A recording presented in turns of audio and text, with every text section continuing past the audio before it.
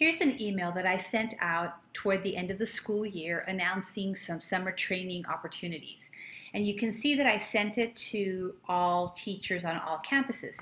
But then during the summer, as we hired new staff, I wanted to send this same email to that staff with the link already in here.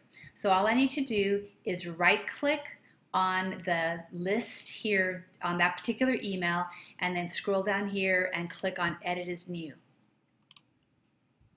When it opens up, first thing I need to do is delete the original recipients, and then I can type the address of the new person, and I can change this right here. So maybe I'm sending it to Sharon, and any other editing that I want to do, and now it's ready to go to the new recipient.